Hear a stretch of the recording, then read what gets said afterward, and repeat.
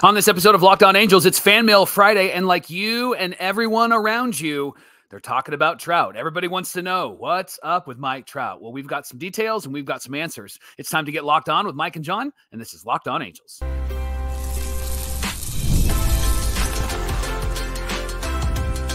You are Locked On Angels, your daily Los Angeles Angels podcast. Part of the Locked On Podcast Network, your team every day.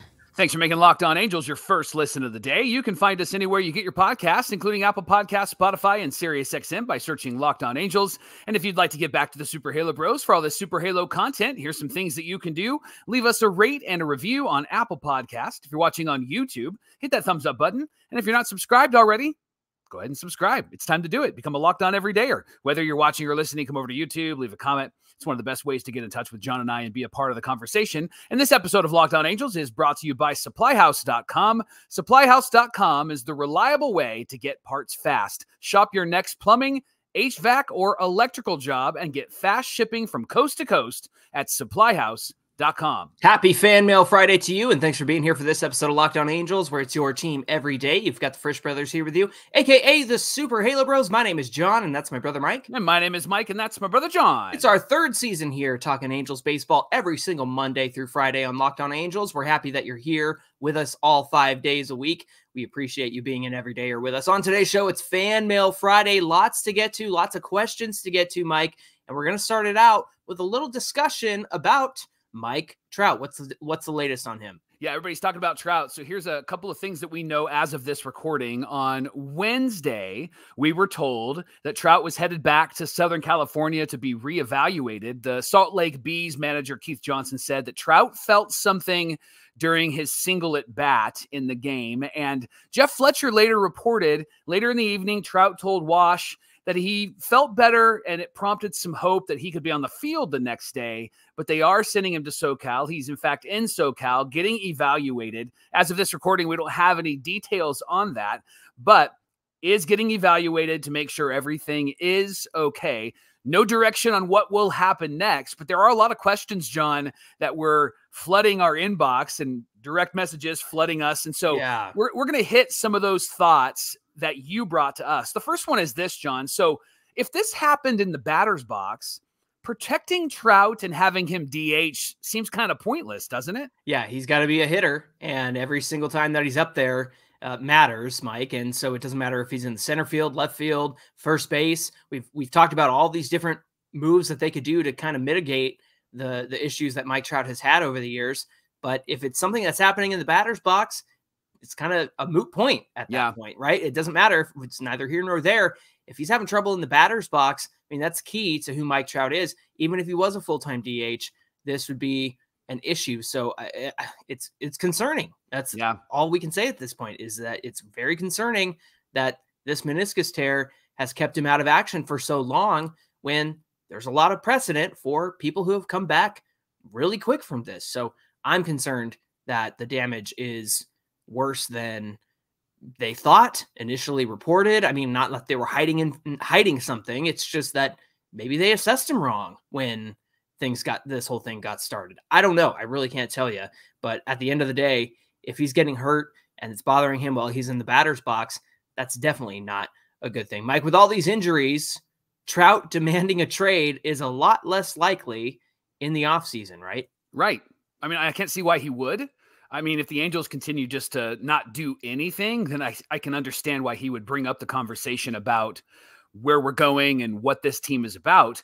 But right now, Johnny, he doesn't have any leverage. He doesn't have any, especially in his knees. Right. Not even skin in the game here. He's just been out for so many years. He hasn't played a group of games consecutively. I mean, this guy doesn't have any sort of fight when it comes to, hey, I really want to win with this team. And I think that the response can be, yeah, we want to win with you too, but you got to be on the field, bro. Right. And I know it's Mike Trout, and we honor Mike Trout. We love Mike Trout, but I think that right now he's not the guy. He's just one of the guys, because he hasn't been on the field and hasn't been able to perform on the field consistently for years. And it's frustrating, I know, for him, because you see it on his face. Yeah. Interesting thing about all of this surgery conversation is, if there is a deeper issue, I would assume, and we might need Dr. Top Plays to help us out here, but I would assume that the doctor, the surgeon, would recognize that perhaps the knee is in worse condition than they initially thought when they opened him up, right? Well, here's the thing. There were two routes they could have gone, right? One was more of a temporary solution, and one was more of a, hey, this is going to knock you out for the rest of the year solution. And they did the temporary one. They did the quick fix, Mike. And so at this point, you kind of have to wonder, do they need to go back in there and do the long-term solution? Because yeah, a lot of athletes get both versions of it, and people have gotten what Mike Trout has gotten, and it's been fine, but it runs the risks of re-hurting it again, the cartilage. Again, that meniscus is kind of the padding, if you will, between ligaments and knees and joints and bone. And so for him to get the short-term solution was a red flag for me, to be honest. And we discussed it on this show, and it makes me really concerned that they didn't choose the right direction for Mike Trout, whether it was his decision. I'm sure that he was involved in that, obviously. But at the same time, the short-term solution kind of makes me leery of, did they do the right thing here? And listen, I just want to give myself credit, because with all this Salt Lake Bees talk and Mike Trout and knees, I didn't make one bees knees joke the whole time. Okay. First of all. Right. Good for you. Does this mean that Trout moves on from being the face of the Halos to just one of the Halos, kind of like what you were saying? Look, I give Trout the benefit of the doubt because of everything he's done in his career, everything he's done with the Halos and wanting them to get better, and being one of the only reasons to watch them at times. But the last 3 years have been so absolutely frustrating. The last full season he played was the truncated 60-game season, and they had a baby during that time. They had their first son, so he didn't even play that full season in terms of, staying healthy and whatnot. He was healthy, but he did, take some time off for that and everything. So what do you say? Face of the Halos to just one of the guys? He's going to be on this team, and as long as he's on this team, people are going to see him as Mike Trout and the Angels. And so I don't think that changes anything. One, because he's Mike Trout. Two, because he's got the long contract. And three, because he's been so loyal to this team. I think that whenever he does come back, fans are going to welcome him back, and it's going to be an exciting moment.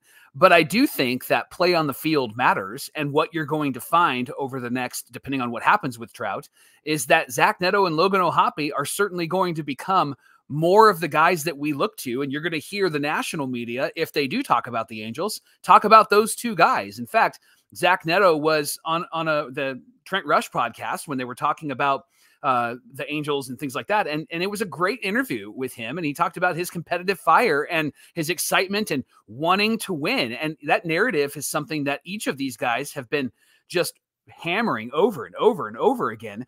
And yet with Trout, he wants to win, but he hasn't been able to help this team win. With Zach Neto and Logan O'Hoppe and those guys, they actually can help this team win. And so I think that what happens is that no matter what happens with Trout, he's going to be the face of this franchise. But I think that you're going to find that fans are going to really fall in love with the Zach Netos and with the Logan O'Hoppes. John, there was a question from It's Z to You on Insta, and they asked, anyone think Trout should sit out this year and let the kids play and return in 2025? What do you think? Yeah, at this point, there's not much to go for here. I know that the illusion of 8 games back is exciting, and you feel like you could do really well with Trout, but Mike, they have to do the right thing at the deadline, and they've got to trade all the pieces that they absolutely can at the deadline. And that doesn't include Mike Trout, everybody who says, we got to trade Trout. Trout has a no trade clause, so it's not up to the team whether they trade him or not. And so it's going to be up to Mike Trout. And he's made it very, very clear, in case you missed the hundreds of articles and hundreds of hours we've spent talking about it on Locked On Angels, he's not going anywhere. So just let that thought dissolve out of your brain, because it's not going to happen. At this point, let the kids figure it out. In fact, that roster spot of Mike Trout on the IL, so you can have somebody else there, can be put to good use for another outfielder if they want to try it, an infielder, another pitcher, something like that. They have the ability to do that. And again, if he needs to go back under the knife and get this surgery redone or what have you and do the long-term solution, I say that you go for it. I say that that's what needs to happen. So in return in 2025, that's great. Here's the thing, Mike. We thought, oh, you know what? He had the calf issue that really stopped him in 21. Then he comes back and he has the back issue, which kept him out not as long. Remember, he came back and went on a tear in 22. Yeah. Then he breaks the hamate bone in 23. And this offseason, you and I went, what else does he have left to hurt here? I mean, sorry, we asked that question. I know, because now it's the knee. And so it's just going to be a problem the rest of his career. Oh, yeah. The wrist issue. The waist issue. You know what I mean? Oh, he got a broken pinky toe. You know what I mean? And so it's just really frustrating that year after year, there's stuff to deal with. So at this point, I think that if he gets a long-term solution, surgery here, if that's what's necessary, then they need to do that. They need to move forward and let the kids play in 2025. Mike, at what point is this all over for Trout and calls it a career? What do you say? I think when he's mentally drained, and it doesn't seem like he's mentally drained at this point. When he announced that he hurt his knee, again, there were tears and there were emotions, but he's driven to come back and he's itching to get out there. I don't think that love and passion for the game is gone from Trout, but at some point, if he starts sounding like Anthony Rendon, then I would say it's time to call it a career, right? Anthony Rendon.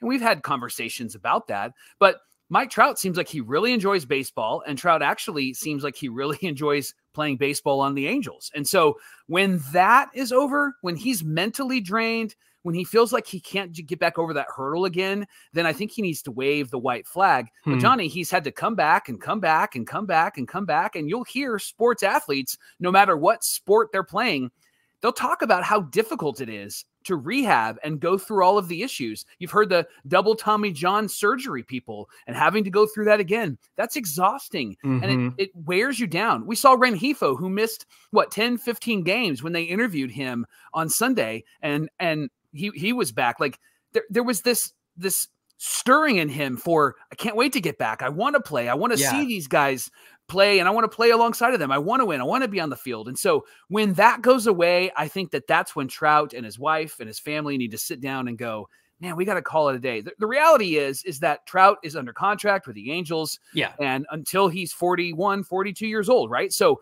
we have him for a bit. And so I think he has the luxury of being able to say, I'm going to keep trying to come back because I want to honor the contract and I want to win with this team. Hey, thanks for making Locked On Angels your first listen of the day. The Angels are playing the A's at 6:38 Pacific time. You can catch every pitch of the Angels' hometown broadcast on SiriusXM or the SXM app. All you got to do is search Angels. Coming up on Locked On Angels, what should the Halos get if they trade away Anderson, Estevez, and the other ones that we're expecting them to trade? We'll talk about all of that coming right up. Locked On Angels is brought to you by our friends at Booking.com. Listen, traveling can be so confusing and so overwhelming, especially if you're traveling, maybe following your favorite baseball team, the Angels, as they travel all over the United States. That's why you need Booking.com. With hotels, bed and breakfast, vacation rentals, resorts, so much more on Booking.com. You just might find your perfect stay, and it might be in your rival city, and you won't care. It'll be awesome. From hotels that overlook stadiums to family-friendly resorts, Booking.com has so many choices across the United States for your summer travel plans. Easy for me to say. The right stay can make you a fan in any city, so take the guesswork out of your travel and flex your booking power with our new everydayers at Booking.com. You can book today on their website or their app, Booking.com, Booking.yeah. And today's show is brought to you by our friends at FanDuel. FanDuel is going to keep you engaged whether your favorite team is winning or losing, and we've all been there, right? Ourselves included, Mike and I included. With FanDuel, you don't just have to stick to baseball either. You can bet on all kinds of sports whenever you want. All you have to do is open up the app, dream up any bets at any time, and that you're in the mood to put a little money down on FanDuel. So in this summer, while the summer games are going on, FanDuel is hooking up all customers with a boost or a bonus daily. Listen, if you're a fantasy guy like me and you know which guys are doing really well out there that aren't on the Angels, FanDuel's for you because you can make bets on those teams instead. So there's something for everyone all summer long, every single day. Head on over to FanDuel.com and start making the most out of your summer. FanDuel is the official sports betting partner of Major League Baseball. Thanks for making Locked On Angels your first listen of the day. Now, for your second listen, check out Locked On Sports Today. It's a free 24/7 sports streaming channel programmed just for you every single day to bring you the biggest stories in sports. Locked On Sports Today brings you can't-miss analysis, opinions, news, streaming 24/7 on YouTube or the free Amazon Fire TV channels app. It's part of the Locked On Podcast Network, where it's your team every day. And the Angels play the A's tonight at 6:38 Pacific time, and you can catch every pitch of the Angels' hometown broadcast with SiriusXM on the SXM app. Just search Angels. Johnny, let's talk about the trade deadline and some of the things that people are wondering about. So why don't you get us started with that first question? Yeah, from Pop 12356156. It's easy to remember. That's the same password I have in my luggage. Is that a troll? Yeah, I know, right? Do you guys think Arte will decide not to trade players at the deadline and stay competitive? Now, to me, this question stems out of the fact that the Angels find themselves 8 games out of first place in the AL West. AL West is just an anomaly this year. For the Astros to gain all the ground that they did and come back is just incredible. And for the Mariners to fall off the way that they did is just incredible as well. So do I think Arte will not decide to trade players at the deadline and stay competitive? What do you say, Mike? Johnny, I think that we have to be cautious about the trade deadline. Obviously, we think the Angels should sell, but it doesn't mean that they're going to do everything that's necessary at the trade deadline. They might perhaps wait until the offseason. And I know that that might be frustrating for Angel fans, but the reality is that you might actually get better deals for certain players in the offseason versus right now. For example, Garrett Crochet with the White Sox is somebody who has said, I'm not pitching in the postseason unless you give me a contract extension. He's mentioned that a couple of times now. So that puts a huge roadblock up for the White Sox as they try to trade him. But what can happen is that you go to the offseason, teams can have some time to give him a physical, see how he is, and then say, okay, we can give you a contract extension. We're going to trade for you in the offseason. And perhaps the White Sox might get a bit more for him. The point being that the Angels could probably do the same thing with some of the players that they have available. It wouldn't be awful if they hang on to Tyler Anderson until the offseason and then maybe perhaps are able to trade him for some top prospects and some guys for teams that are trying to retool and get fired up for spring training and for the regular season. Now, does that lessen his trade value? I guess we're going to have to wait and see, right? Does he have more value now versus in the offseason? Again, it's going to be a wait and see. My opinion would be, I think his trade value is more now at the deadline than in the offseason. But I think that if any sort of pullback happens, it may not be a stay competitive. It may be we probably can get something better in the offseason. Although I'm saying all of this with high hopes that they're going to make really wise decisions. And you know how the Angels operate often.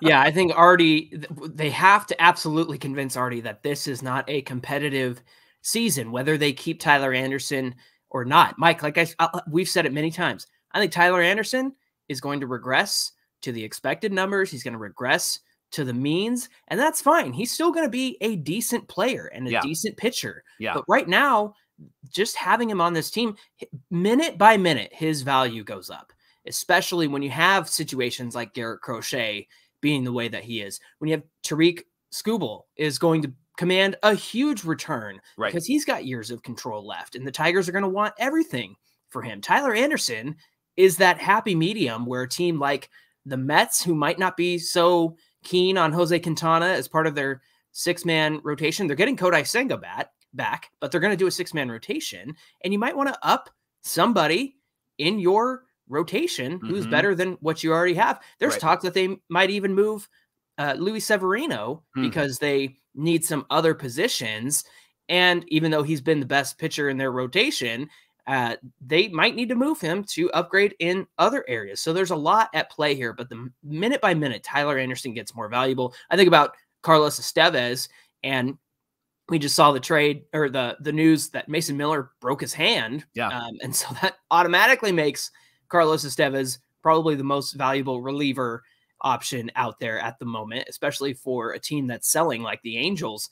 So I really don't think that they will neglect trading the deadline deals, or I should say the expiring deals that the Angels have. That's got to be priority number one. Priority two is see what you can do now to get the most value out of guys like Luis Rengifo or Tyler Anderson, even Taylor Ward. Look, a month ago, Taylor Ward probably would have commanded some significant pieces, but at the moment, things have cooled off because he's cooled off. And there's no reason to move him now if you can't get the best return possible for Ward. That's kind of an off-season thing if that's what they want to do. Emmanuel Monzon from Instagram asked, any specific prospects that you'd like to see us get for Anderson, Estevez, etc.? The only thing that I would say to this, Johnny, is I think the Angels are going to look for ready now players or players that are not too far away from the majors. That seems to be what they would probably go after. If they can, I know it's not going to happen, but I want to just throw out the idea of like Matt Holliday, who's the minor league guy for the Orioles? Matt Holliday. Jackson Holliday. Yeah, Jackson Holliday for Tyler Anderson kind of idea, right? Now, hear me. I'm not saying that that's going to happen. I'm not saying that that could ever happen. What I'm saying is that that's the type of players that I think the Halos would go after, ones that are almost ready or that are ready to be at the major league level. What do you think? Any names come up? Any thoughts come up there? Yeah, a couple of weeks ago when we talked about this, Connor Norby was a name from the Orioles who is 100% ready to play. He needs a spot, Mike. The thing is, now that the Angels drafted for need and they got Christian Moore, I'm not sure that they would pursue a second baseman like Connor Norby. I still say you do it because having that guy ready to play for you right now would be a great option for you. The Mets actually have some starting pitching depth that they can deal from as well. I'm looking up the Mets top prospects here, but at the moment, I think Connor Norby makes a great option. And I'm hopping over to the Mets and looking at some of the starting pitching depth that they have. Yeah, they got some guys in AA that could be ready to come up and play. They got a couple guys in AAA that might be able to pitch for you. And that's a huge need for the Angels. So, yeah, there are some guys who are kind of bouncing back and forth between the majors and the minors for the Mets that are starting pitchers. So that would be an option as well. You really have to look at who has the needs of a Carlos Estevez and who has the needs of a Tyler Anderson. The guys that you want to trade away, you've got to see what those teams are needing from you so that you can look at their prospects and go, hey, what could we get back? So that's why, again, I'm thinking about Connor Norby from Baltimore. Baltimore could certainly use Carlos Estevez. They could certainly use a Tyler Anderson. I don't think it's out of the realm of possibility for the Angels to get a return like that. Mike, many of our Locked On Everydayers ask, who are the guaranteed players getting traded at the deadline? Predict the future. What do you say? I want to say Anderson and Estevez for sure. I'm going to put a question mark on Rengifo and Ward. I think Ward doesn't go anywhere for sure. I think Rengifo stays. Not that they're going to give him a long-term deal or extend him, which is something you and I've talked about. They're just not going to do anything? But I just don't think they're going to do anything, at least right now. Yeah. I think that maybe in the offseason they might do something, but right now I can't see them doing anything. So I would say Estevez, Anderson for sure. I think some of the one-year guys like Garcia and Matt Moore for sure. Those are the ones that I'm going to, I would put a stamp on and say, I'd be shocked if after the trade deadline, they're still on the Halos. Yeah, I'm thinking Rengifo's drawing a lot of attention right now. And if you're the Angels, he's the best he's ever been. So I think that they have a good shot at trading him. So I'm going to predict Rengifo. I want to see an extension. I want him to be extended. He's entering his prime, but if they let him go to another team and the deal is right, the deal has to be phenomenal for a guy like Rengifo. Locked On Angels is brought to you by SupplyHouse.com. You can order supplies from the website that's made for skilled trades. Find thousands of parts from hundreds of brands in just a couple of clicks at SupplyHouse.com. SupplyHouse.com gives you 24/7 access to a huge selection of plumbing, HVAC, and electrical supplies. Plus, you get fast delivery anywhere in the United States. And if you need help with an order, you can get industry-leading after-sales service from some of their friendly and knowledgeable customer support team, and you get to talk to a real person every single time. And then there's great news for plumbers and technicians and contractors. Being a pro has a lot of perks. Trade industry professionals can join their free Trade Master program for free shipping and serious discounts on every single order. Over 100,000 pros have already trusted the Trade Master program to deliver results, and you can apply for membership today and get a competitive edge on every single order at supplyhouse.com/TM. And you can save time and money when you order online. Order plumbing, HVAC, and electrical supplies from supplyhouse.com. Real people, real service. Mike, we've got a couple of questions for Fanmail Friday about Perry Minasian and his future. Let's start with a question from Roberto J16.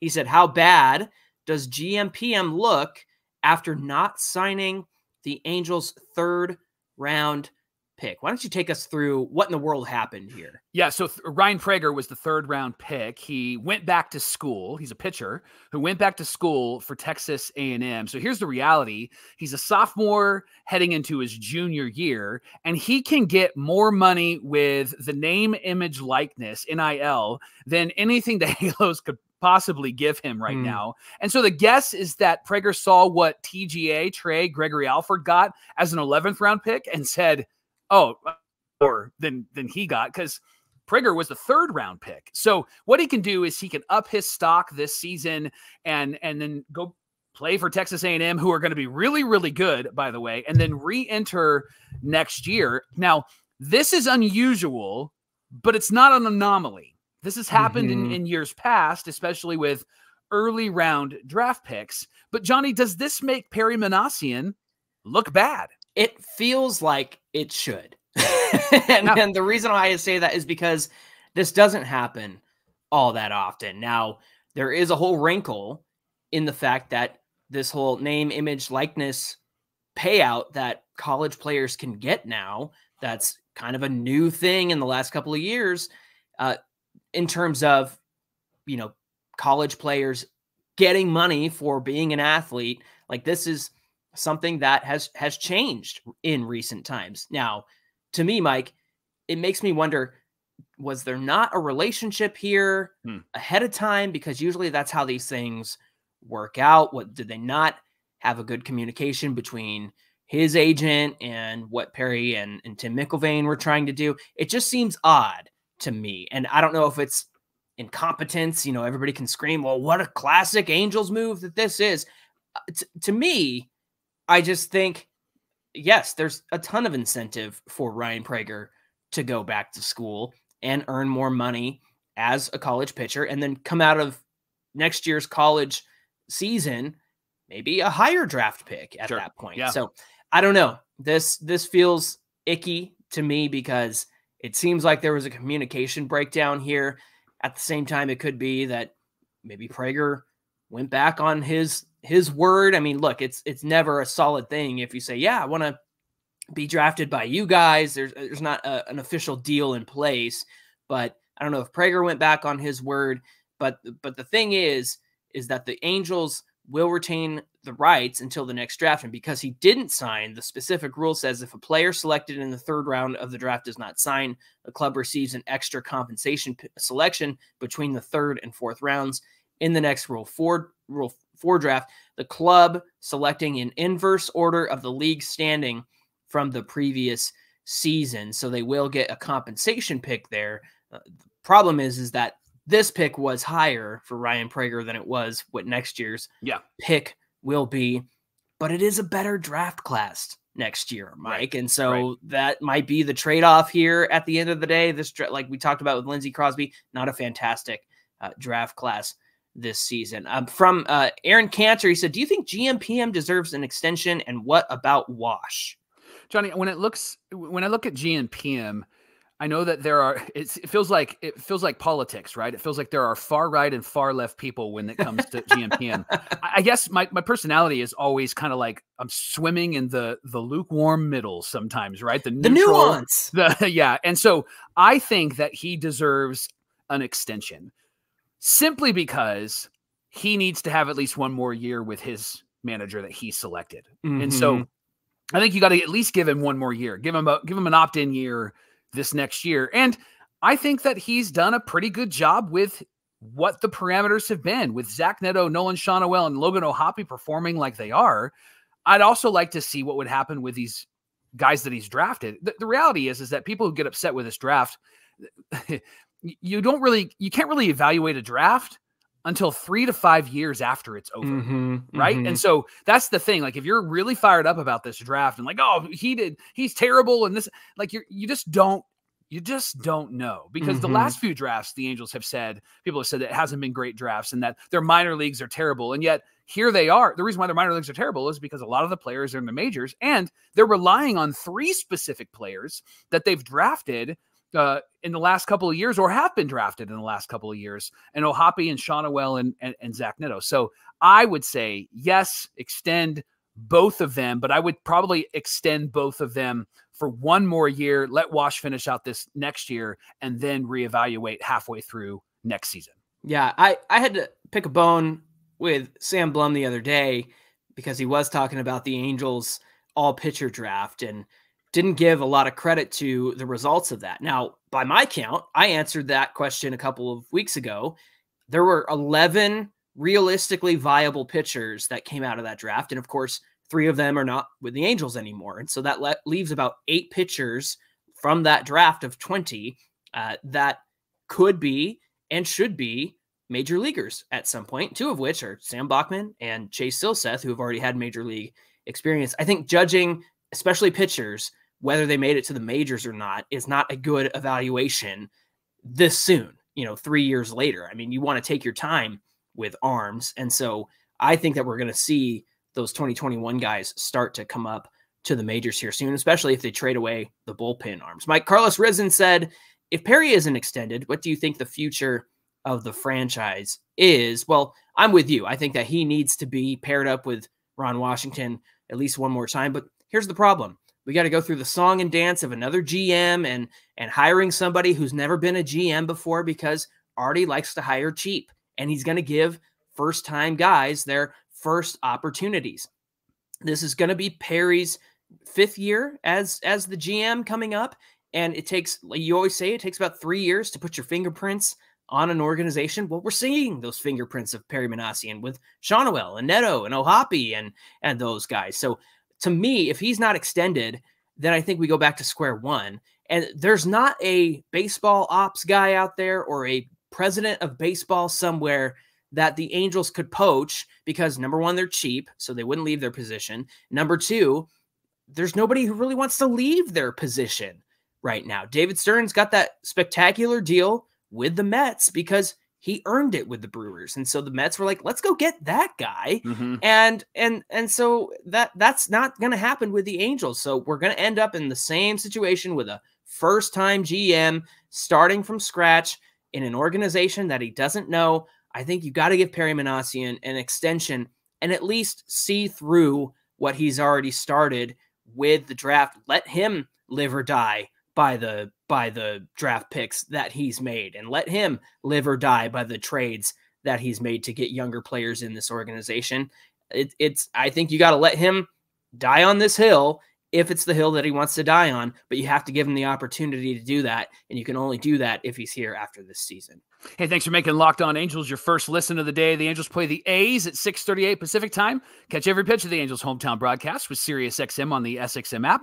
Just search Angels. Hey, give us a follow on Twitter at Locked On Angels and at Super Halo Bros on Twitter and Instagram. If you're watching or listening, come on over to YouTube, find today's episode, get in the conversation by jumping in the comments, hit that like button and subscribe button on the way down there. It really helps out Mike and I and our channel. Mike, the Angels and the A's, they played last night. They're playing again tonight. What do we have on deck for Monday's show? Well, we're going to recap all 4 of those games. So if you're looking for the recap, join us on Monday. We're going to talk about all 4 of those games in detail. But here's what we need you to know. It is trade deadline week. And so all Angel news will be found right here and on our socials. So stay tuned, because we're going to be the ones that will be breaking the news for you, passing the news along to you, and breaking it down on Locked On Angels. All right. We're looking forward to what's going to happen this weekend. And up until Tuesday at 3 p.m., West Coast time. So hold on to your butts, everybody. All right. Have a great weekend. Until then, my name is John, and that's my brother Mike. And my name is Mike, and that's my brother John. Thanks for being here with us, everybody. And we'll see you back here on Monday. Hold on to your butts. That's what it means to be an Angels fan these days. Right.